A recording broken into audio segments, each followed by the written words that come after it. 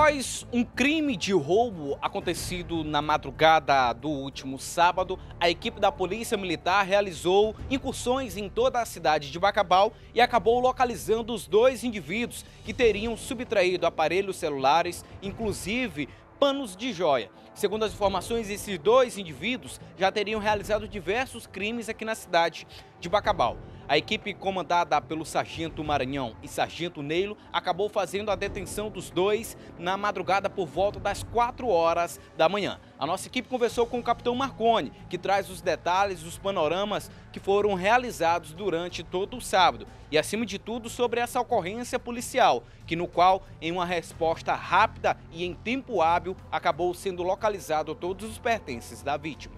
Sim, são operações que o 15º Batalhão vem realizando. Imediatamente após a nossa central ter conhecimento que teve um assalto na região, imediatamente fizemos um cerco e a equipe da Rádio Patrulha conseguiu localizar os indivíduos. Houve acompanhamento, conseguimos a interceptação, recuperamos os celulares, que eles tinham feito diversos assaltos aqui na cidade, e assim como as joias que eles tinham tomado de uma vendedora que é especializada nesse tipo de venda de ouro, desses materiais. Recuperamos também uma moto que foi tomada de assalto com esses indivíduos. Isso mostra a força do policiamento ostensivo do 15º Batalhão. Capitão, que a gente pode perceber que os policiais militares, quando têm uma determinação, eles são eficazes, focados e têm uma perspicácia que traz bastante resultado.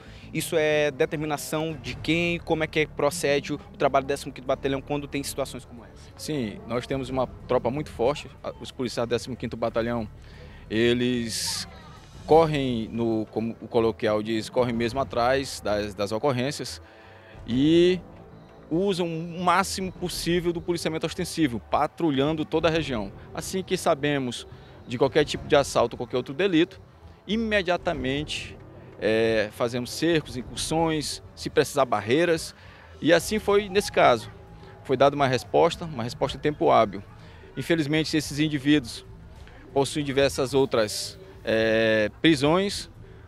Infelizmente, a lei é muito branda, porém, a Polícia Militar continua fazendo seu serviço. Capitão, o que a gente pode perceber é que é um horário pouco habitual, 4 horas da manhã, um horário que acabou acontecendo toda essa ocorrência. Isso mostra que o 15º Batalhão não está de brincadeira, não dorme no ponto, está aí para dar resposta para a sociedade. Sem dúvida, através da mancha criminal, montamos essa operação.